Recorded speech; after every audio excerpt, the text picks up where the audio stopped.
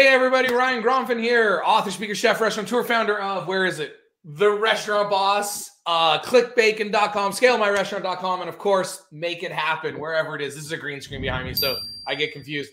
Anyways, I am so excited to bring another episode of what we like to call Out of the Weeds, where we go out and we find operators that we think are just doing amazing things and have really great stories to share with you. Today is absolutely no exception. We have V from V's Cellar Door in Juneau, Alaska. So all of you cruisers who are cruising through Alaska, which it's like top of my bucket list to get on a cruise to Alaska, mostly because, let's not make this political today, because Alaska's changing.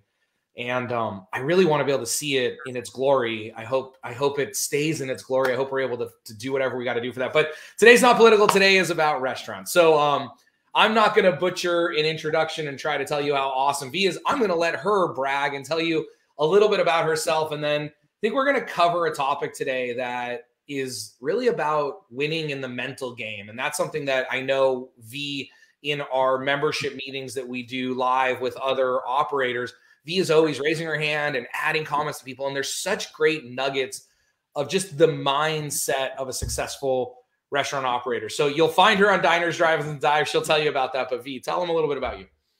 Hi, everyone. I'm V, short for Venetia. Everyone calls me V. I'm the owner of V's Cellar Door, which is a fusion restaurant in the basement in Juneau. One of our basements. We don't have very many. I think we have two. And I have been in Juneau for 25 years. I started my restaurant almost 9 years ago. Unheard of to have fusion food in Juneau. And we're still here 9 years later. And when you say fusion, like, I know people think of like fusion with some sort of Asian. This is Korean with a lot of Mexican, but more like South American, like Mexican type influences. Yeah. Mm-hmm. It's got like that sweet heat and that bold heat. Yeah. And a lot of like really cool, like fried rices where you're bringing in jalapenos as well as kimchi, and you're doing like a burrito that looked awesome, and nachos, and check out her menu. It's awesome. So the reason this came about is a couple months ago, we're on one of our membership calls and we're just sort of asking questions around, and V mentioned something that really got my attention and I wanted to follow up with it, which was when COVID started a couple years ago, we did a series here at the Restaurant Boss. And one of the things I said early on was, don't bury your head in the sand. This is not a time to back off. Like, it's scary. We don't know what's going to happen. Obviously, now it's easy to look back 2 years later and be like, it's not that bad. We kind of got it figured out. There's still challenges, but it was scary at that time. Restaurants were closing. Cities were shutting down. The stock market was crashing. Let's try to remember 2 years ago, and depending when you're watching this, this could have been 10 years ago, but try to put yourself back in that mindset. It was a scary time. And I believe in history. I believe in learning about history. And in 2008, I was just getting started in my career. We had saved up some money. We were trying to get a restaurant open. And when the world sort of collapsed in 2008, I made a couple decisions. I said, one, I'm going to research this. I'm going to learn what led up to it, and I'm going to learn from what happens after. So when this happens again, I'm prepared for it. And the biggest thing I learned was more millionaires, more wealth is created in times of uncertainty than times of certainty. I learned that there is more opportunity in times of uncertainty than certainty. I learned that if you are prepared and steadfast, that everything will come back. It will change. It will be different. But if we get weak and back down from the challenge in front of us, we will succumb to the pressures. If we forge through it, if we are strong, if we seize the opportunity, we'll look back on it and just be so thankful we did that. So I felt it was really important to kind of share those lessons and put out the message of, don't bury your head in the sand. This is the time to dig in. This is the time to work harder. This is the time that while everyone else is shutting down. So I'm going to let V take it from here, because I think that advice served you well. And I want to hear kind of what happened to you after that. Thanks, Ryan. Appreciate that. In early 2020, 19 was the beginning of the words in September that things were going on in another country. And here in America, I think we felt a little disjointed, meaning that's there. That's really not going to come here. And then bam, in January of 2020, we really had a crisis on our hands. And I've never lived through a pandemic before. But I was, it's 2 years ago. So I was 6.5 years into the business. And even though I've been in the business, the restaurant world for 35 years in different aspects, I've only had my restaurant for 6 years, my own. And I had a friend who came to me as I was watching all of these restaurants around me who were James Beard runner-ups, and the woman next to me has 5 restaurants and is so popular. And the guy down the street has 2 restaurants and he's been all over the news and all over shows and stuff. And these are people that I thought I were my mentors. I looked up to. I thought they're obviously smart. And I'm watching each of them start to close their doors. And it was daunting to me. I thought, well, what do I know? I need to follow suit. If they're doing it, I should do it. And as I was contemplating this and everything that comes with it, like closing my doors. And back then we thought, oh, it'll be just a month, maybe a month. 2 weeks. 2 weeks. We'll be good to go and we'll be fine. And so my husband and I sat down and we were talking it through and trying to figure out what are we going to do with staff, all the dynamics of what happens when you close a restaurant. And a girlfriend of mine handed me this video from Ryan. And she said, I'm not too sure this is the decision you should make. And I said, but, I was look around us. Everybody else is doing it. So she sent me this video, and it was a video of Ryan saying just that. He said, look, you have 2 choices. You can close or not close. Whatever decision you make, don't look back on it, make your decision. But it's not the time for you to stick your head in the sand no matter what you do. You have to make a decision. If you're going to come out of this like the phoenix from the fire is really what I felt he was saying. And I thought to myself, I didn't really want to close. Like I didn't want to close. I knew it was happening. We didn't know the parameters of it, but I didn't want to close. And people will remember when you close and not when you reopen. And Ryan was like, if you're going to do this, push through this, like do whatever you can to keep your name out there, to keep your word out there, the social media alive. You go with the flow. And we listened to him for 30 minutes and it completely changed the way we saw things. I had no idea who Ryan was. I had no idea what the restaurant boss was. It was just a girlfriend of mine who said, and they literally like threw it at me. Like, you have to watch this right now. Do not make any more decisions till you watch this. And Ryan was spot on. Like, he's like, push through. You can do this. And he's so right. Once I sat back and thought about it, my husband and I talked about it. We did some research like Ryan did. And we said, man, how can we do this if everybody else is closing? And I actually got backlash for making the decision from the restaurants around me who said, why are you staying open? Why would you do that? There's lots of reasons now. Hindsight's always 20/20 of why we did that. Was it scary? I had to let go of all of my staff in the beginning. So by the 3rd phone call, my husband had to take over because I was a crying mess. Because we didn't know when you build your staff and you have to let them go. It's like, there's all that work. There's everything we did. And in the back of my head, it kept saying, Ryan's like, it's okay. We're going to move this. You're going to move this. You're going to keep going. So we honestly thought it would be just a couple of weeks or a month. We'll push through. So they allowed us to do takeout and curbside, which was a whole new thing for us. We had never done that. Now we're running up from the basement, up flights of stairs to get to the outside to bring the customer to the car their stuff. And we did it. We even had a little box out there in the beginning because people were afraid. They didn't know. Yeah, they didn't want to touch anything. Remember that? When they told us to quarantine our Amazon packages, to leave them in the garage for like 2 days. Yeah, I know. It's hard to get back to where we were then, but exactly. Complete. And I was like in a face mask and the suit and the gloves and the up to the hair because you want everybody to know that you were safe, and that's super important. And one of the biggest thing is, I've told you, Ryan, 100 times, I'm in the repeat customer business, not the one-time customer business.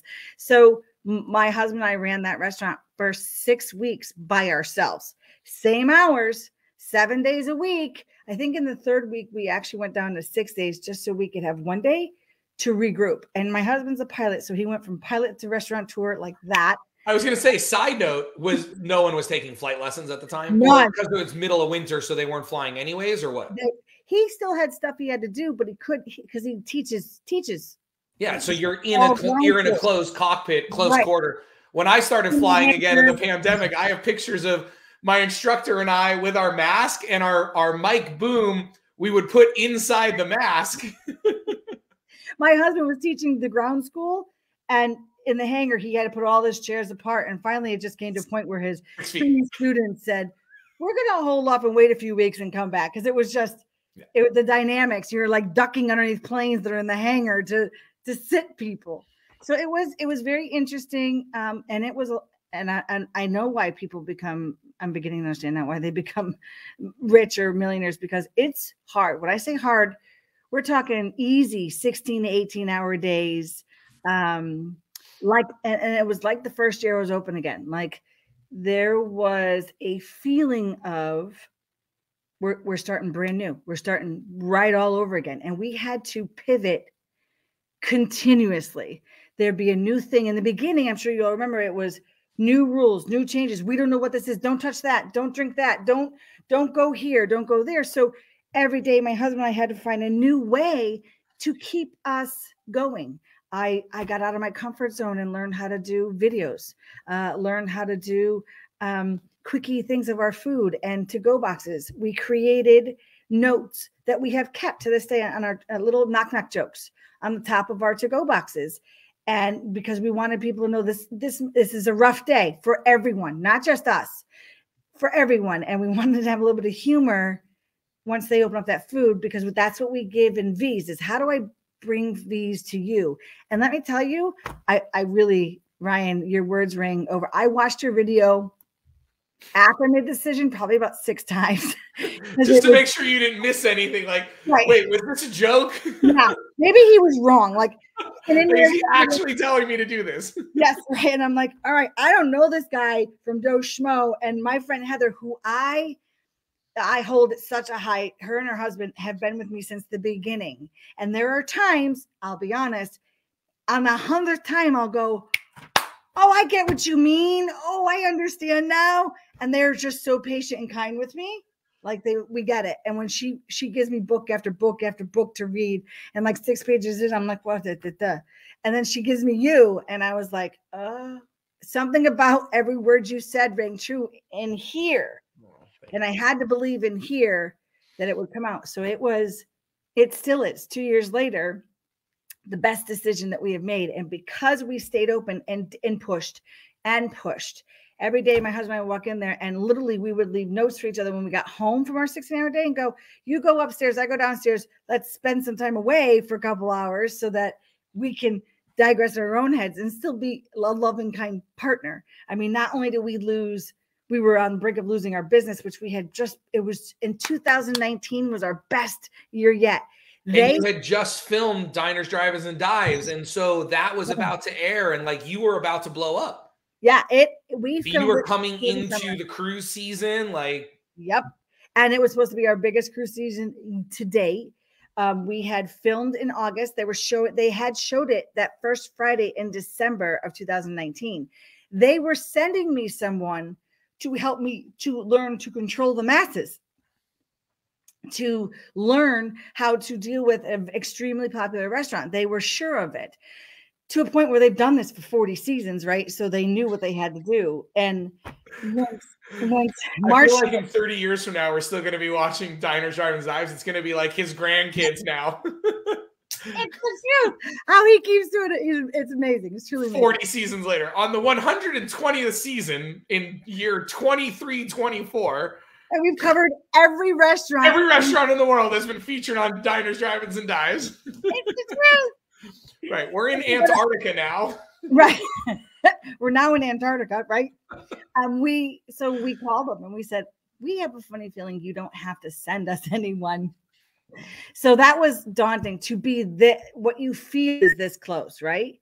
And there's a thing a quote that I say that I've created. It's called humble yourself and humble yourself often, because it was very humbling. It was like, wow, all right.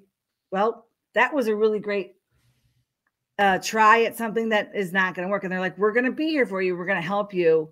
We'll just keep airing your show. When you're airing to deaf ears, or a restricted audience, like they can't do anything. Like they can't do anything. So it all felt like it was pressure. And I kept listening to the voice that you said repeatedly, like, you need to figure out ways to do it different. So if you do, like if you had closed, if you do reopen, or if you're still open, how do you change it up so you can still get people to come in and when this is done or when they're allowed to? So it was constant vigilance, like you had said, Ryan, about stay in their face, like keep our word out there. And we're on the verge of losing the restaurant. My husband had to shut down his business because you could not fly 6 feet apart. And they were just in Juneau, they were pretty big about it. We were supposed to be married in March. Like we were supposed to get married in March. So the wedding's gone. His business is gone. Mine's on the brink of, and it would have been really easy, honestly, to stick our heads in the sand.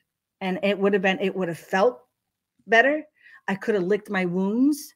We were like, we'll just go hang out in Gustavus, small little town, 20 minutes away, and just stay in our happy place until this is all over. If we had done that, we would not be here today. I watched my restaurant be the only restaurant in a 2.5 block radius as the only one open and doing takeout. It's like, whoa. A couple tried, and I'll tell you, 2-3 weeks in, they closed. And at that 3-week mark, you go, okay, isn't this over yet? Okay, we're about to break out of this. And it kept getting worse. And Ryan, you kept saying in your videos, okay, what are we doing now? What are you doing today? What's going to happen? And I'm like, oh, I'm so tired.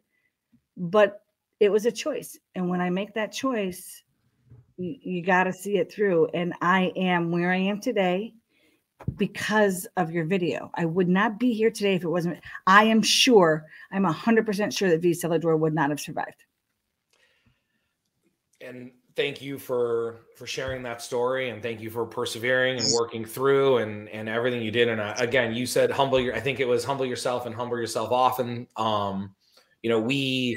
We have to remind ourselves of how fragile everything can be and how every day is a street fight, and we have to get out there and do it. And I think that's the difference. And that's what I really wanted to go here with this was, all right, so now, what did you learn from all of that, and how is that serving you? Because again, I'm always amazed at the mental strength. Whenever we're talking to other people, you always got this like mental nugget. Like even today we were talking to someone about ramen, and he's like, ramen doesn't really do well with to go. And he's like, whoa. Like you got to switch that in your head. That's a you thing.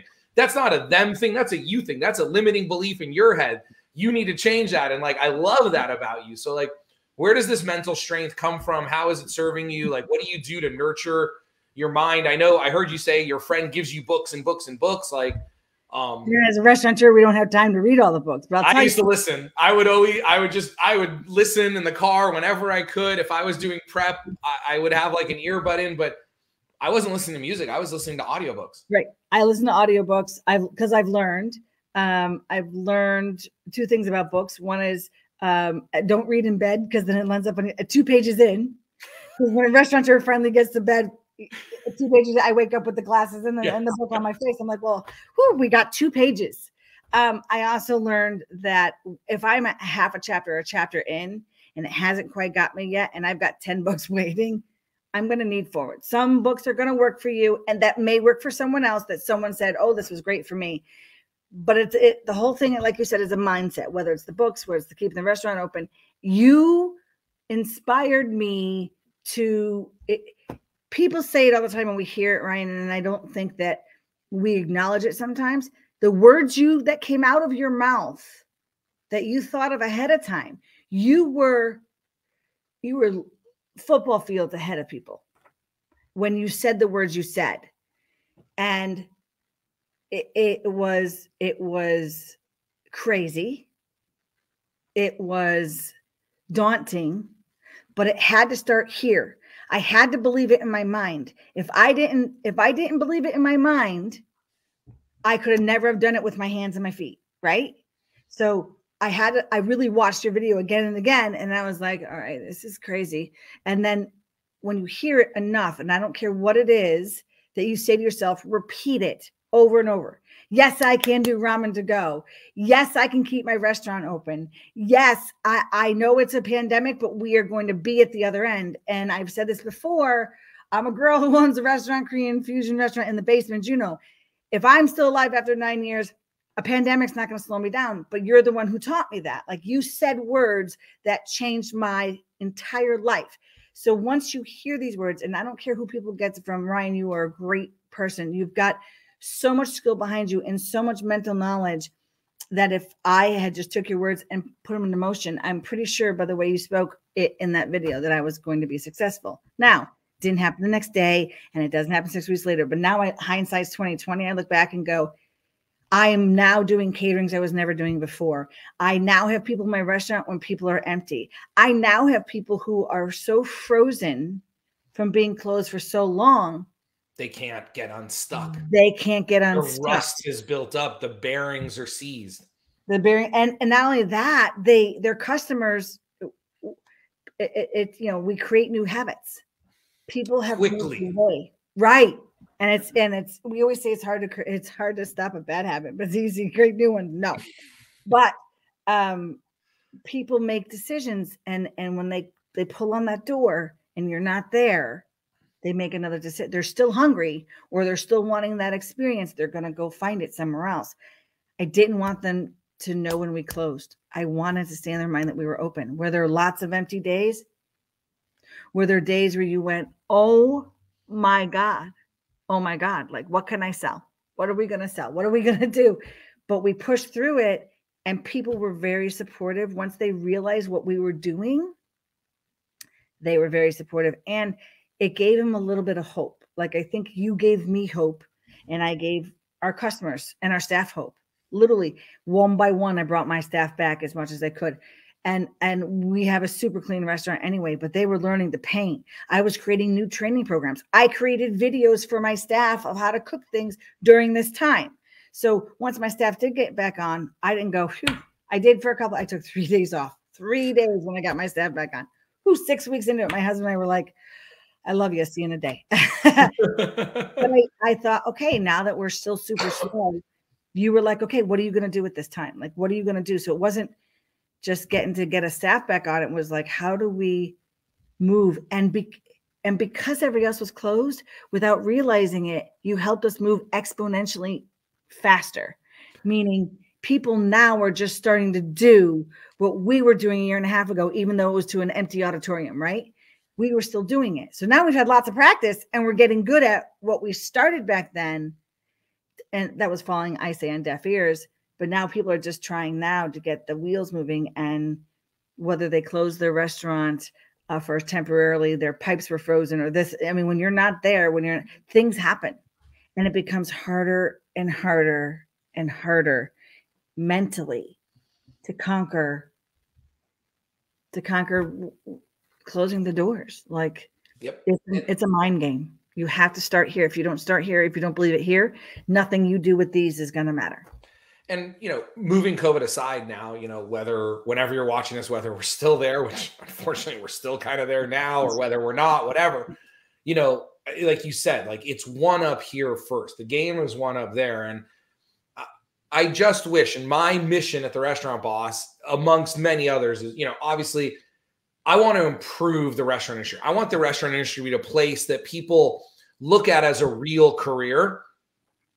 An opportunity where they can work at a restaurant and raise a family and do all of the things that we don't think of. We sometimes think of the restaurant industry as you're either an owner or it's transient. You're just here until the next thing. But I talk to so many restaurant people who their goals are to be an owner, to be an owner, to be an owner. And that's great. But we don't necessarily see that. Doctors don't all have goals of owning their own practices. Accountants don't have goals of owning their own practices. You can be an accountant and work for an accounting firm and make a great living.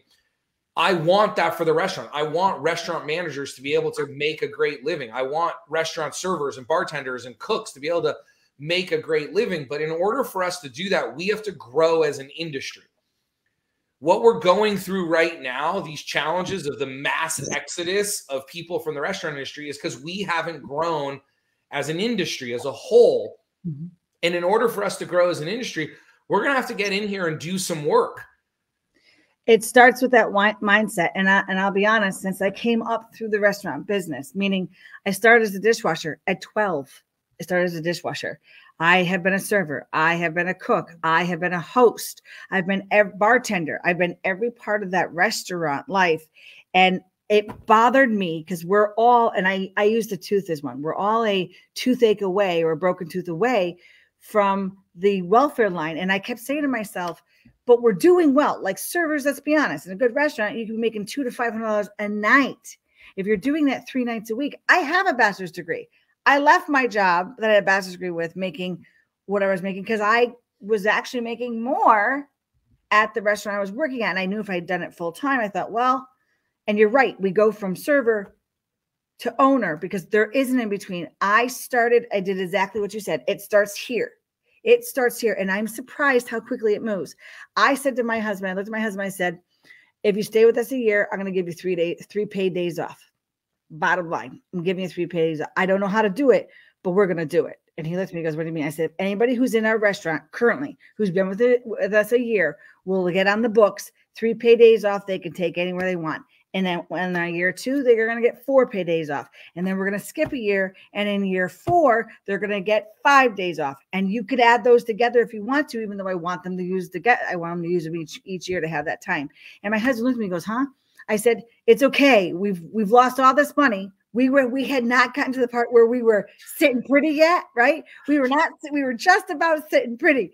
And I thought to myself, and I firmly believe this, if I'm going to ask you to do a job, and if I don't give you the right tools to do it, you can't get that job done. My job is to make them the most amount of money. Why? Because if I'm making them the most amount of money, then I'm automatically making the most amount of money. So let's invest. And invest doesn't mean just training. When I was doing this time that you were talking about, you kept saying, what can we do? What can we do? What can we do? And honestly, I made 2 videos in the kitchen. I stopped. I was like, wait, that's important. But I need to figure out how to make this the job that people want to have. They deserve. Everybody leaves a job and goes to the state job, the job they tell you you're supposed to have, the college. You know what? We are so top heavy with degrees right now and people who have nothing in the trades. This is a great job. The best part about this job, there's a beginning, a middle, and end the same day. You come in, you clock in, you serve some people, you make them happy. When they look at I have one staffer that says, the biggest compliment I get is when they look at me and say, are you the owner? You must be the owner. And I'm like, that is so cool. Thank you for saying that, because that means she did it so well. What we do, the conversation we have along with the food, that it meant something. So I'm like, I need to keep her. How do I keep her? 2 of my staff left during COVID. Well, I had more than 2 because we had to let everybody go at one time. They all left at one time, but 2 kept gone. Well, 3 and then 4, but 2 because they all had to do something right different. They couldn't just do 12 hours a week. So 2 of them went to state jobs. So I don't believe people these days, I hear a lot, I should say, people say, oh, people are just not working, not coming to work. No, there was a shift, Ryan. There was a shift. People got in the They're not coming to work for you. Right. Exactly. And I don't mean UV, and I don't necessarily mean you working out there, but you know who you are. When I say plenty of people are going to work, if you're having a hard time finding staff, and I'm not just talking about, well, the applications have slowed down. Everybody's experiencing that. I'm saying if you can't find staff and you can't keep staff, stop blaming them and start looking in the mirror. They are not coming to work for you. And it's unheard of in our industry to do what I'm doing. So unheard of that I had someone call me, I won't say, a local business here in town, who called me and goes, what are you doing? And I told them, they're like, we hear. So there must be a group consortium going on, I'm unaware of, that you're giving your people health benefits. So we did something else. Living where we live, is Alaska. We live in Juneau. It's closed at the end, so you got to fly or boat in or out. We have a healthcare system here, but I wouldn't say it was like a Seattle health system. So there's something called. Is Seattle considered a good healthcare system? Well, because I say it's down the road. It's like a real city. It's a big city. It's a real city. We're the capital city here in Alaska, but we're talking about Alaska, right? So it's huge. And if you're not, I call it, if you don't have the perfect boo-boo, you get medevac. Medevac is a big thing here. So, and it's $50,000 to $70,000 for your flight, whether they take you to Anchorage or Seattle. So the thing was, I said, Bing, my husband, I said, we have to do something about this. There's an insurance you can get that's $105 a year. And it counts for not only you, but everybody in your household. Like whoever lives in your household at the time is covered. And if something happens, it pays for your medevac. Pays for the medevac. Yep. So I offered, now the second thing we've done is now we give if you've been with us 6 months, you get medevac insurance for the year. Bottom line, you're on the books, you're there. And I went to this company, one of the 3 that we have, which pretty much they're all the same. 3 different. Oh, like MedStar or something like that. Yeah, MedStar, Yeah, Life Med, yeah. And then 2 or 3 others. And I said, you've never done this before, but I want to talk to you. And being a pilot, it was a really good way in. And at our Christmas party, I always try to have fun, unique, different Christmas parties. They're always surprised. Well, Bing and I rented this trolley. We put all the staff on and their family. And the first place we stopped was the Life Med hangar. We went onto the airport, through the security gates, into the hangar. And my staff is like, what the heck? We walk in and the lady says, hi, are you here? And they start talking about the planes. Like we got tours of the planes, and my staff is still thinking where's the party, right? Where's the party? Right. I want a drink. And then they went in, and after they were all done and the pilot stopped talking, lady stopped talking, I jumped up and I said, so you all who have been with me 6 months and at 20 hours a week, if you're doing, which is 2 shifts, everybody's there, you all get your medevac insurance. And they just looked at me, and I'm like, I want you to understand how much we care about you. It's important for you guys to understand that this is not just a job. This could be a career for you. I want you, no one stays in a job forever. I want you to stay as long as you possibly can. And then of course, from there, we went into a great party, but now we're offering 2 things. And that's when I got that call from that local company that said, you're offering life insurance or health insurance of some kind. I said, I am. And MedStar is now promoting what we've done, because they said to me, well, we've never done this before. I'm like, yeah, no time like the present. So and now they're excited. Now they want to post. Now they've put together a package for other restaurants. Yes. Yep. Yes. And I'm like, go. And so my husband said to me, I love dearly, said, why are you telling everyone? Maybe this is something you want to keep secret. What if people don't come to work with you? I'm like, I want everyone to do this. I'm going to talk as loud as I can, because if there's a way we could create a healthcare system by the amount of restaurants that we have going on. So this was still, again, a mindset. Everybody around me was like, the people, again, I looked up to were like, why are you doing this? What's going on? And then I had one say to me, you're going to make me look bad. I said, well, then look good and do the same thing. And it's the dollar amount. Yes, it comes out of my pocket. This is out of money that could be going into my coffers. But in turn, they're working 2-3 times as hard, because I'm giving to them and they're giving back to me. And I'm going to give them not only the benefits, and we're still working on the benefits. How do we make this better? 401ks. Why can't we have them in the restaurant business? Why have we never had them? There's Washington does a thing that I told you about that I'm really still researching. It's called either the long table, and a bunch of restaurants and owners have gotten together. And if something happens to one of their staff, and they have a little thing on the tables, you'll see it. It's a little, you can put money in an envelope and it goes to this company. And if something happens to you, you don't have to have a special anything. You call up and go, I'm a cook at so-and-so's restaurant and my tooth is gone. It's cost me $2,500 is what it costs for a tooth here, right? So they just send them the bill, they pay it. I'm like, why can't we do that in every state? We can. We can. If more of us start thinking the way you are and start putting the betterment of the entire industry as our goal of, see, it doesn't matter what you do in your restaurant. If parents are at home telling their kids not to work in the restaurant industry, then the pool has shrunk. The amount of people to pull from. So it doesn't matter how good you are. If we're in an industry that nobody wants to work in, you're going to do better than others, but you're not going to do as well as you can. We need to change the whole thing. We need people to say, you should work in the restaurant industry. It's a phenomenal industry. You could make a great living. Now, I know some of you out there are going to say this is ridiculous. It's nights, it's weekends, it's this or that. But you know what? For some of you, working at night is great. For some of you, working at weekends are great. Like, I know that there's challenges, but it's really easy to get into a doctor's office when you're off on Monday and Tuesday. It's really easy to play golf when you're off on Monday and Tuesday. Depends on your lifestyle. But the point is,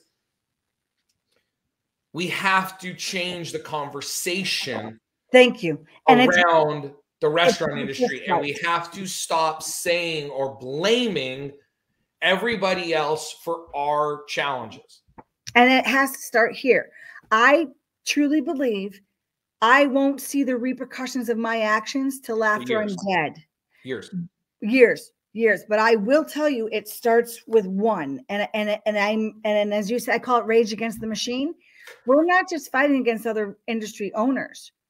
My staff, traditionally, you and I both know, cooks have drinking and alcohol problems and drug problems, and servers have drinking problems, sometimes drug problems, and different lifestyle. The lifestyle is different. They tend to be out late. They leave from work and they do this or that. They don't understand, and then they leave with that money in their pocket. By the time they get home, you and I have done it, and there's $20 out of the 300 you made. Like I'm also fighting against the people who I'm trying to help. And I've seen it. I've seen it happen in my restaurant. They look at me like, why do I need that? Like, why? Yeah, it's so I call it rage against the machine. We're changing a whole society, including themselves, because they have been taught for so many years that this is not what we get, or they're not deserving in some way. Right. It's like they don't even understand what the concept of it is because no one has taken care of them before. Why would it start now? So I don't believe what I'm doing, honestly, Ryan, that I'll be able to say, hey, look what we did. I'm going to be long gone. But if I can keep this momentum going and I can change one person and have that conversation from someone's parents who say, you know what? Yeah, you need to go work in a restaurant. You should go work in a restaurant. You get this, and this. Never mind the amount of stress that is gone. Like literally, I had a state job. I had the college, the house, the picket fence. This is what they told you had to do. I did that. And I would look around me and there are these miserable people still striving because someone told them to do it. You know what? I'm like, be happy. Find what you like to do. We have so much fun. And I wouldn't say every day it's at the restaurant, but we have a good time, right? It's a job. It's a job. If you can get all those things, a beginning, a middle, and end in the same day. I would come into my office and then I do something good. And then the following week, my boss would be like, you did that so well. Let's give you this project and this project and this project. And I'm like, ooh. And same hours, same pay, same everything. If you work really hard in a restaurant, your money's dependent on you. Now, if any team members are watching this, now is the opportunity for you. Because if you conform to the same ideals of if you show up to work late, leave early, expect more. I'm not saying you shouldn't get what you deserve. Absolutely you should. But what I'm saying is if you show up and do the job now and work hard, maybe you'll be a little underpaid. You probably will be because the industry hasn't caught up yet with what you probably deserve, but you will get promoted so fast right now. Now is an opportunity for team members who want to make a career in the industry to go from serving to managing, from managing to general manager, to go from washing dishes to cooking, from cooking to being the chef. It can happen so fast for you right now. The restaurant industry is changing. It's changing fast. There's huge opportunity out there for everyone, and communication has changed. I think in our day and age, we didn't have cell phones. We didn't have texting, a variety of those things. Open your mouth and say to your boss, hey, I really like doing this. I'd like to take on this. I had someone recently who just did this in my restaurant, and it made my husband and I go, because you're also changing the way the boss sees you. We tend to put things in boxes because we're owners. We're running 100 miles an hour. Say something to your boss. I'd like to take over the liquor inventory. Can I do that? Because I think there's some things that we're not getting that I think we can get. And I'd love to discuss with you. I have these ideas. I had some do this 3 weeks or a month ago, and she's been doing it. And I looked at my husband. I said, we have to give her a raise. And I want to give her more responsibilities. Look at her do it. She just asked to do one more thing. And I'm not going to dump a bunch of stuff on her, but I'm going to say, hey, you like doing this? I want you to excel at what you like to do. But if she didn't say anything to me, I think we would not have. So she's helping change me. She's helping me see things that are different, that are, she's standing out. And I think every team member of any place, and it doesn't even have to be just restaurants. It could be your words speak through, Ryan, over so many different places, of businesses. I think what we say here, it could take out the word restaurant. You can put in whatever you want. Plumbing boss, the right? HVAC boss. Right. And it floats across. And I tell my staff, my job is to teach you and give you the tools and to make you a better person, meaning financially, emotionally, whatever it is, to make you. And then when you leave here, which we all do eventually, I want people in town to go, oh, you're coming from V's, you're hired, like that, because that means we're doing it right. That means they look at our place and go, that's the place I want to grab my staff from. And then if they're seeing it, customers are seeing it. Yep. So everything I do right now, it might cost me money because it is, but in the end, you're going to get it back tenfold. But it's our response. It's here. I know it's coming. It may not be coming at the rate I want it to come, but when is it ever? But we have to see that if we do these things now, we get what we want at the end. But like you said, it's the hard work of going in every day and doing the things, but I have to do it here first. If you don't do it here first, I don't care if it's working out. I don't care if it's running your restaurant. I don't care if it's training your staff. And start now. I don't want people to think, Ryan, your message, if you played it again today, would be the same, because you're never too late. Do not think, oh, I missed that. No. Please start today. Start today. Because real estate investors will always say that the prices are never low enough for them to buy, but if they didn't buy high, they wouldn't be selling high today. Like real estate investors, we sit at home, we go, oh, prices are high, we shouldn't buy real estate right now. We're going to wait for the crash. Real estate investors just go out and buy, because there's only so much good land to build on. Real estate prices always go up. The stock market always go up. You buy when it's low, you buy when it's high. You just buy, you just go there. You didn't miss any opportunities. Something I wanted to add in here before we kind of wrap up is, this is our responsibility. What you're talking about here, of like changing people, changing the industry. This is our responsibility as an owner. And again, this is going to ruffle some feathers, and that's fine.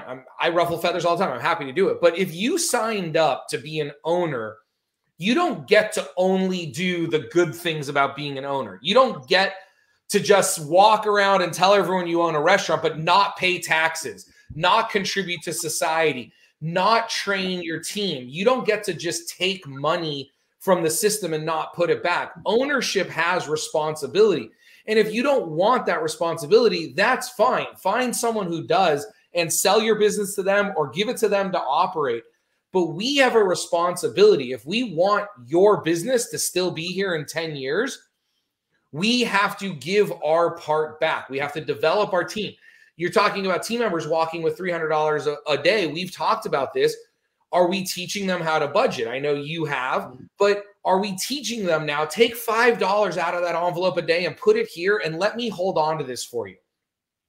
And they'll get used to living with $5 less. And then a month later say, look, now you've got $100. Have you ever had $100 savings before? Why don't you give me $10 a day? And then at the end of that month, they're going to have $300 or $250 or whatever it is. And all of a sudden, after 6 months, someone who's never had $200 or $300 in reserve might now have $3,000, $4,000. And that starts the process for them to start thinking, wow, maybe if I made more, I could save more. And now maybe I could buy a house how would I ever find $20,000 or $30,000 for down payment for a house? Well, in just a couple months, I was barely doing anything and I saved $3,000. You know what? V, can you help me? But maybe in a couple years, I could buy a home. What else can I do for you to make more money? So changing that mindset, changing the mindset. Yeah. And in the beginning, you may not have a staffer who takes you up on it. And that halfway through, they go, you know what? I'm good with that. And there's one person. And then also that one person does this. And then in 2 months, they've got that $2,000 or $3,000. And the other staff went, whoa, wait a second. How do we do this? And then that staff member starts telling them, look, it didn't really change anything for me. You should do, and then they start doing it. And then before you know it, you now have a culture of people who want to save, people who want to work harder. The thing I wanted to end on here, and V, this has been awesome. Thank you so much. Is a quote from my book that a guy named Michael Cody, V, I know you have a copy of the book. I don't know. Hey, Pilot. I forget your husband's name. I'm sorry. How are you? I had an interesting flight yesterday. I'll tell you when we're off camera.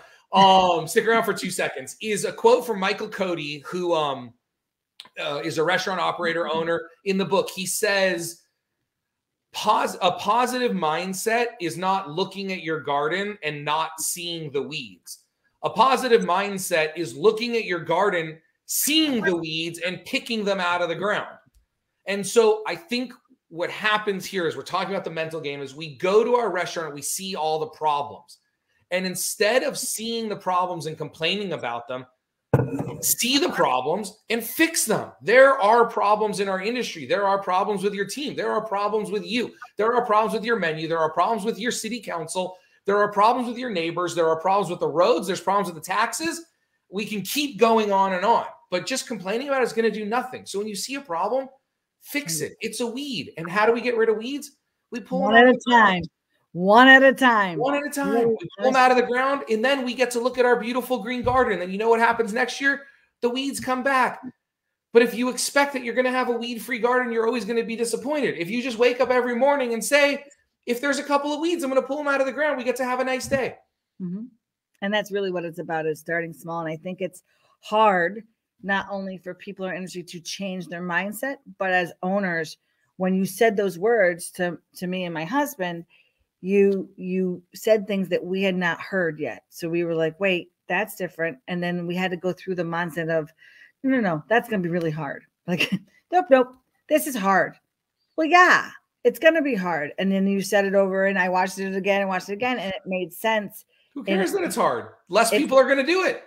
And when you take that risk on yourself, it almost changes. Not always easy, but it's usually right. And I think that's what you were saying. This was, okay, we're going to do something we haven't done before. And really, awesome. I looked at him and said, what do we got to lose besides the restaurant?